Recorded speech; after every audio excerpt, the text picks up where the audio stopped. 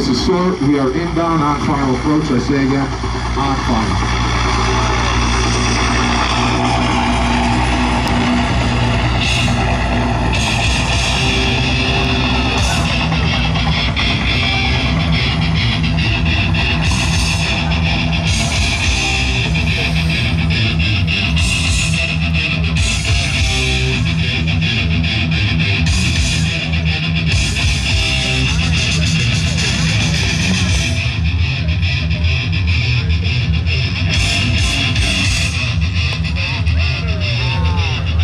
Welcome to the New York State Police exhibit.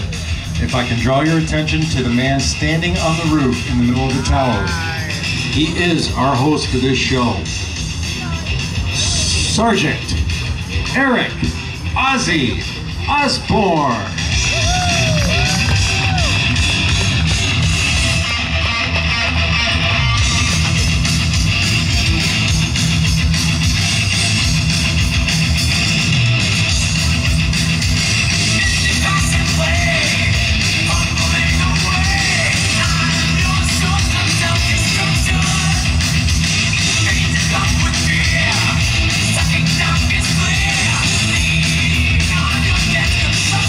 Good afternoon, ladies and gentlemen, and welcome to day 12 of the great New York State Fair. Appreciate you folks coming out to join us. I especially appreciate those of you that sat through that dog show for no other purposes than to get yourself prime seats for this. The best show at the exhibit, guaranteed not to give you fleas. We are SORT. SORT is a tactical element for the New York State Police. As such, we conduct all those activities that you would expect a SWAT team to conduct. High-risk felony warrants, drug raids, barricaded subjects, hostage situations, dignitary protection. However, we also perform a few tasks you would necessarily associate with a SWAT team, including search and rescue, more specifically, angle rappelling and rope rescue, which is what we're going to demonstrate here today. Our team was originally formed in 1979 as a counterterrorism unit in anticipation of the 1980 Winter Olympics in Lake Placid. At that time, we had 3 teams spread out across the state. It was a part-time detail, and it was called the Mobile Response Team, or MRT. Since then, our team has undergone several evolutions. In 2008, changed our name to SORT, became a full-time detail, and added 2 teams.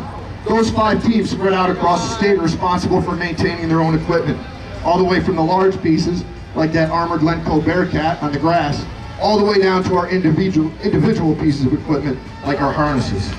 On the front of each guy's harness, you're going to notice a piece of equipment. This is the figure 8, or the 8. This is our descent device. The rope is fed through that. The top hand on that rope, that's just a guide hand, keeps us upright. The one down here by our hip, that's the money maker, that's our brake hand. As we push that away from our hip, it allows the rope to freely flow through the device. That's when we let gravity do its job, and we refer to that as letting her eat. We put it back towards our hip, puts friction on the device, slows, and eventually stops us. But telling you is one thing, showing you something different. So without further ado, let's bring the guys down and introduce them.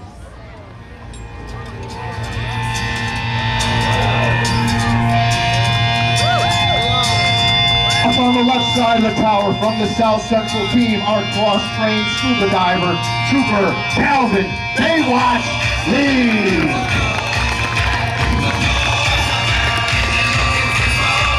In the center from North Central and our statewide communications expert, Trooper Cole, Don't Call Me Radio, Shooter.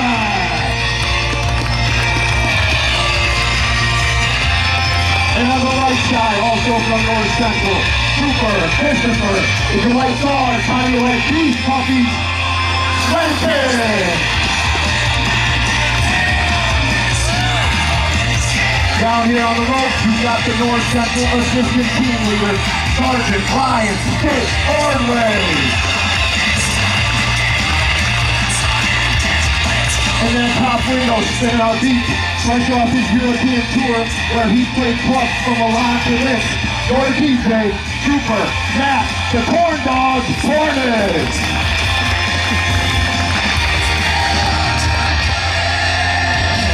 And last but certainly not least, from North Central, Trooper Matt, the Laser. Hold up. Those of you that are veterans of this show know we usually send them down in pairs. However, in this instance, the cheese stands alone for a reason. Matt has volunteered to help me with the demonstration. Like I said, we use that backhand, we go ahead and feather that brake and land ever so gently. However, as the fair progresses, guys like to entertain and occupy themselves up there. So they're going to get that hand a little further away from their hip than they should. Maybe open it a little wider than they should. And if you're really letting her eat, and you come across one of the loops or twists that can develop in this rope, and it hits that hand, that rope can pop out of your hand. You lose your brakes on the thruway, that's a bad day on the road, right? Matt loses his brakes up there, that's a bad day on the ropes. But that's what brings me to Sergeant Ordway here. He's not trying to be rude or antisocial, showing you his back. He's not trying to showcase his well-defined lats and traps. I'm gonna hit the infirmary, get you a Band-Aid, brother, because you're cut. Good enough response, I'm keeping it.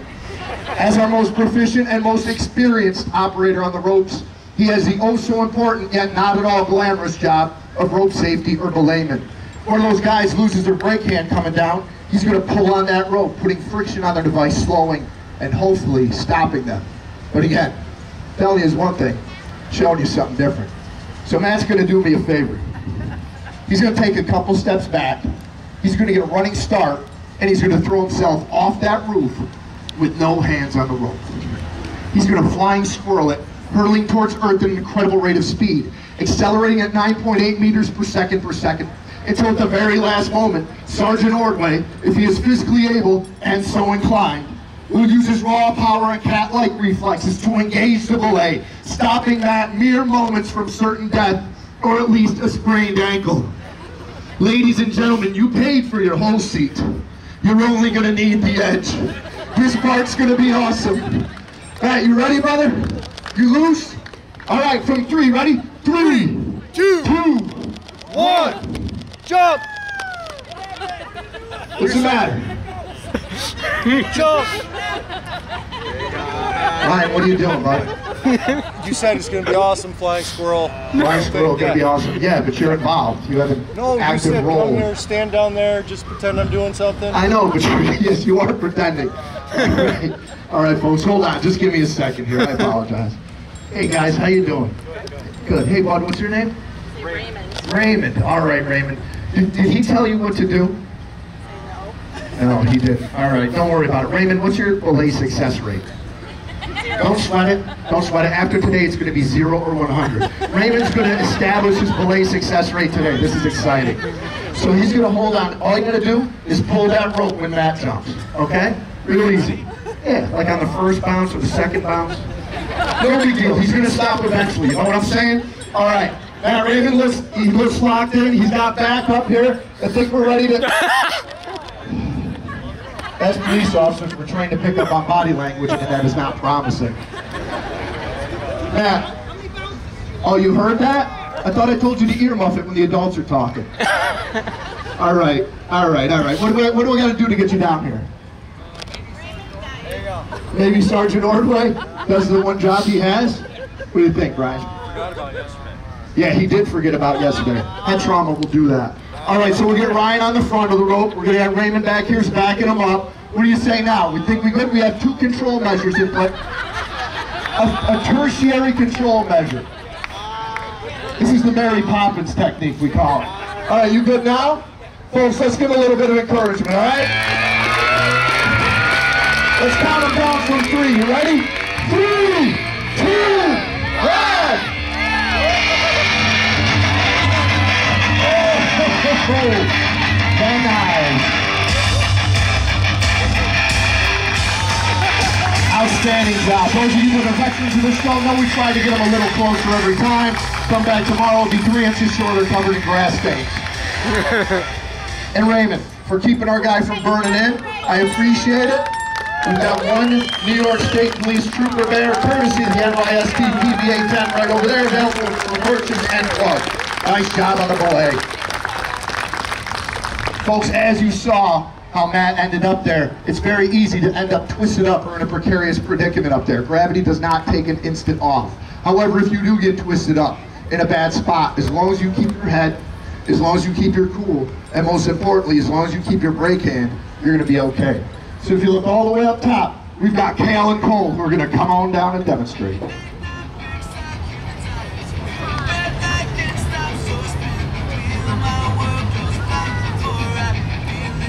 All right, you saw them come down in that same standard seated hip rappel that everyone else has used. And now they're going to transition to break hand from their strong side to their support side. This is going to allow them to go ahead and invert. So now even though they're upside down, as long as they maintain that newfound break hand, they're not going to smash face first into this beautifully manicured turf. This is called a commando crawl. It allows our guys to see where they're going before they present their feet or other body parts through a window. But once they've gone far enough and seen all they need to see, they can go ahead and revert, reassume that break hand, and come on down. Complete with a superhero landing. Ladies and gentlemen, the invert. As a side note, we did recruit these guys in the team directly from the Synchronized Swimming Academy. You see, all those hours in the pool have really paid off. You're going to pick up on an overarching theme out here today, folks, and that's safety. We're dealing with heights, we're dealing with extreme angles, we're dealing with hard and sharp edges. It's inherently dangerous. If somebody is rappelling, rock climbing, or even hiking, they could become injured or stranded in a position where they can neither go up nor down. We have to have the means to get to and rescue those people. Ladders aren't necessarily going to reach high enough, and helicopters can be counterproductive. Those rotors don't do our ropes any favors, if you know what I mean. So if you look on the roof, we've got Matt, who's going to start our demonstration. Same Matt's working his way down a sheer cliff face in the Adirondack Park, or perhaps Ithaca, because it is gorgeous. He gets to a spot he wants to be for a little while. He's going to take that rope and wrap it around his 8. Not once, not twice, but thrice. This is called the tie-off. Once Matt's tied off, he can go hands-free. He can invert. He can literally and figuratively hang out. Very comfy. He can take a selfie, post it to his MySpace page. Anyone want to still run a MySpace? No? Just me, Matt? Oh, Trooper Bender, good for him. He's an older fella. Nice. All right. So Matt's hanging out there enjoying his day, but maybe a rock kicks loose and hits him in the head. At this point, I'm going to need some kids to volunteer to help. Yeah, don't worry about raising your hand, guys. School hasn't started yet. Don't be that orderly. Come on forward. Come on forward, guys. You see that rope that's there for your safety? Ignore it. Come directly past that. All right? You're each going to grab one water balloon, close with and destroy, okay? I don't know if we're going to have enough for everybody. In fact, I know we're going to run out. Please don't cry. It breaks my heart. If you have a water balloon, close with them, and we're looking for headshots, all right? Get as close as possible. I'm fairly confident that his tie-off's good. I think we're out, guys. Sorry, guys. All right. Anybody that's got one, let him have it. Let him have it. Oh, there's the barrage. They're bouncing these faulty water balloons. Almost. All right, folks, let's hear it for our rocks. Uh-oh, someone's got antlers out here. Oh, boy. All right. All right. Hey, Ryan, next year, lawn darts. More kinetic energy, more accuracy. All right, so Matt's been knocked out in this scenario, but we can't leave him up there. We got a lot of time and money invested in him, and me and Mark Bender need to be able to talk to someone on MySpace. So if you look all the way up top, we've got Chris, the big salmon Swinton. Chris is going to work his way down his line. He's going to latch hands on the mat, and he's going to hopefully bring them both down to safety. Come on down, Chris. Can't keep my hands to myself. Oh. No matter how hard I'm trying. All right. We choose all our own music out here. It's a bold choice for Chris, obviously comfortable in his own skin. There's that body language again. What's the matter, bro? There's no way you're coming down to this. This is not your selection. It might be his. He seems to enjoy it. DJ Corndog messing with you a little? Little bit. All right. DJ Corndog, he needs something different to motivate him to come down. What do you got for him? Oh, there we go. Crisscross, kid. That's motivated him. Once Chris L's out and comes down, you're going to notice he's got a different piece of equipment down the front of his harness.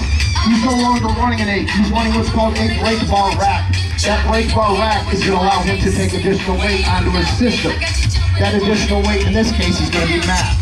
Chris stops slightly above him and he performs a tie-off so he can go hands-free. Then he's going to reach for that blue pickoff strap on his left hip. He'll use a partial inversion and his impressive wingspan, thank you Vanna, to hook into Matt's harness.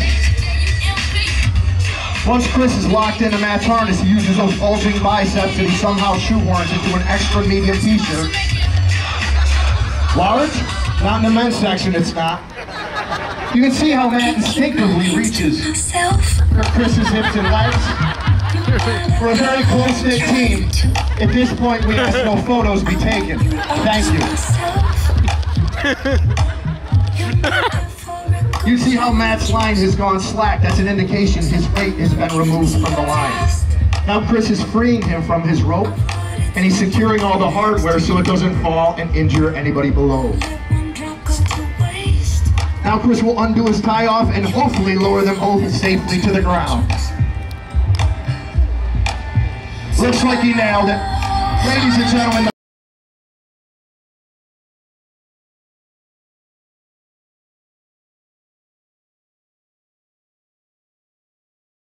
the safety measures we have in place, we've gone over a very small percentage of the rescue work that we are capable of. However, there is also a tactical application to the rope work we're demonstrating here today. Say, for example, if there are a bad guy creeping around these fairgrounds, he snatches up a kid, runs up into that building and barricades the door shut. Horrible choice of location on his part, but I digress. He's got that door nailed shut, and he feels real confident we're not going to be able to breach it. But unfortunately for that bad guy, the Special Operations Response Team doesn't need to come in through the door. We can come in through the window. But before we do, we count on all our other partners on the job. The men and women that you see around the state fair with the gray uniform and the Stetsons, those are the road troopers. That is the most important and dangerous job in division. They show up at these chaotic scenes oftentimes by themselves. They lock them down, they get people to safety. Then they call on their supervisors, investigators, negotiators, and all our partners in special operations, to include the K-9 and aviation units. On these scenes, we all work together as a team, and that allows us to do our specialty. So if you look all the way up top, we've got Calvin, who's ready to run the recon.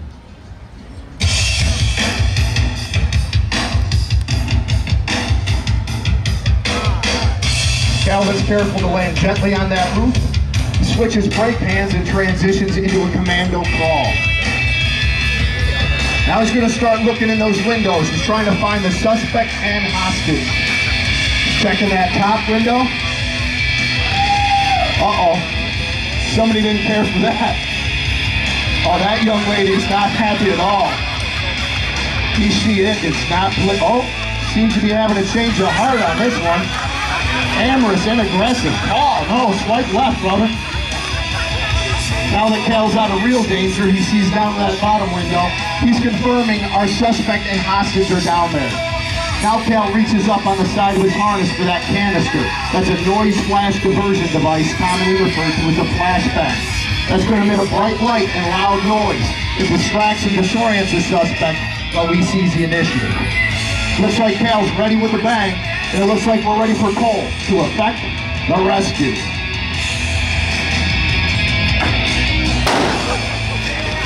Cole's in the window. The suspect, oh, pile driver into the people's elbow, and now what? Here he comes, the suplex. Oh my goodness! That guy is in custody. Wow. How's Timmy though, bud? How's the kid? Timmy, the reason you got in there? How's he doing? He's okay. All right, let's hear for Cole. Another save for Cole. He's 32-0. He's a real hero. Just ask him. Folks, hopefully you've had a good time hanging out with us here today. Hopefully you can tell we have a good time out here. We love working on this awesome tower, interacting with you good people. The State Fair represents a real nice break for all of us. However, at the end of the day, it is a serious business we're involved in. If you look along that roof line, we have 4 sets of numbers. Those are the shield numbers for troopers Michael Strank, Ross Riley, David Brinkerhoff, and Joseph Longobardo. Those 4 men were operators on our team who died in the line of duty. They made the ultimate sacrifice serving the people of the state of New York, and we think it's those guys that deserve a real round of applause this afternoon.